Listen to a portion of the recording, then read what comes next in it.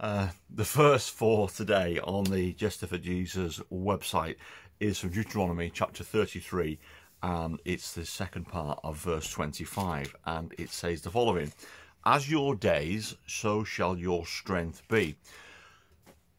Well, I'd say I got up this morning and I come to look for the verse, and my website had crashed. There's a problem. So my strength's been a bit like, oh, and I probably aged a bit as well, because thinking, what's happened? Why is it not working? And that's why this is going out late, because I've just this minute finished it. But what I should have really have done is said to God, God, show me what the problem is. And this passage comes at just as Moses is blessing all the different tribes just before he died. And our strength should really be in God.